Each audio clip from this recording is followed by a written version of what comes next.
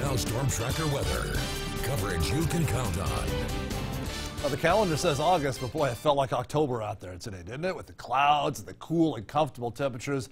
A beautiful day in that regard, but in the mountains, really starting to see thunderstorms popping here at 6 o'clock, and that's got a lot of lightning with it, and that has potential, of course, to start a fire in the higher elevations as well. So let's examine some of these thunderstorms that we have in the mountains. We'll zoom in here to parts of western Siskiyou County and western Trinity County. You see all kinds of activity going on there. And boy, look at this, right around Weaverville. Looks like thunderstorms moving on into that area with heavy rain, locally heavy rain, and some gusty winds, and of course, lightning in that area as well.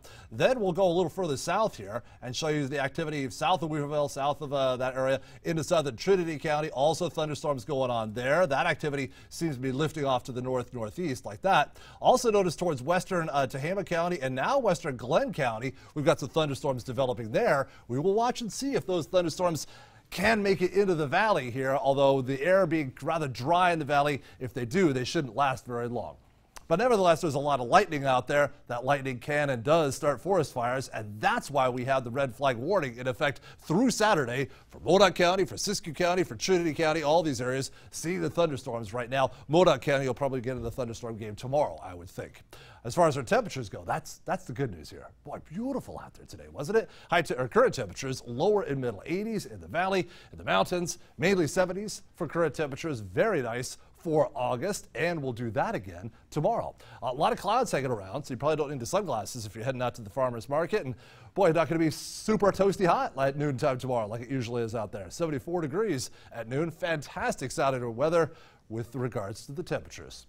And this is the reason why. Low pressure, a little summer storm off the California coastline, giving us the clouds, the showers and thunderstorms, and the cool weather, and all of that continues again tomorrow. So if you like the cool temperatures, that's the good news. If you don't like the lightning, that's the bad news. We'll see that continuing tomorrow as well. If you're going camping in the mountains, boy, you should carry an umbrella or something and plan on getting wet because there's a decent chance of rain in the higher elevations tonight and tomorrow.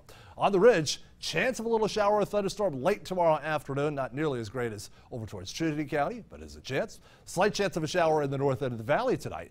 Tomorrow, a better chance. High temperatures around 80. In the mid-valley, mostly cloudy. Should be dry tonight here, but there is a slight chance of a shower tomorrow. High temperatures look wonderful in the low 80s. Finally, your Storm Tracker 7-day forecast with the weekend is always in view. Getting us back to sunshine by Sunday and upper 90s by the middle of next week. Redding's forecast comfortable with a few showers and maybe a thunderstorm tomorrow. Triple digits by next week.